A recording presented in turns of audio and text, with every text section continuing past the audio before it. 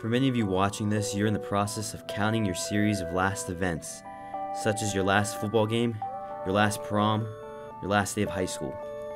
The entire senior year seems to be revolved around these last events, that for most of us were a mixture of euphoria and sadness.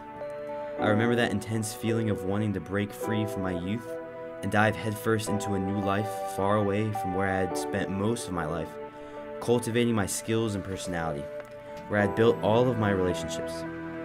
But I knew that once I left, it would never be quite the same whenever I came back home to visit. The day before our day, I met some of my classmates. Everyone was decked out in their unique style of civilian clothes, representing who they had been throughout high school. My hair was down to my eyes and over my ears, my sneakers were multicolored, and the butterflies nestled in my stomach region were beginning to flap their wings. At some point during the day, the yelling began. And I suppose the yelling scared the butterflies off for a bit, because adrenaline took over my system for most of the rest of the summer.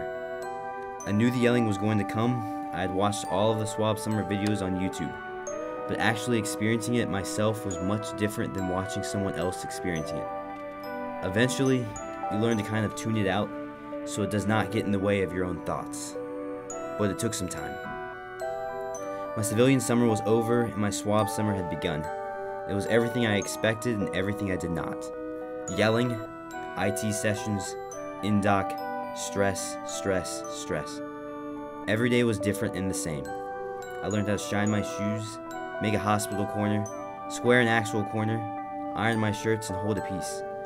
I learned how to work with a group of people and succeed through times of failure.